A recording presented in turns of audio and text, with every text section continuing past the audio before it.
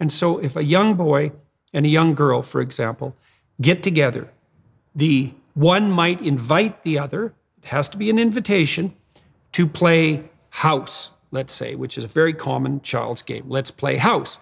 Well, why would a child want to do that? Well, because, eventually, in principle, the child is going to set up his or her own independent house, and so needs to learn how to do that, but also needs to experiment with the roles, the identities that make up joint habitation of the same house. And so one of the germane questions of life is, well, how do you play house with another person? And you're going to sort that out for your whole marriage. And if you're fortunate, you start practicing that literally when you're 3 years old.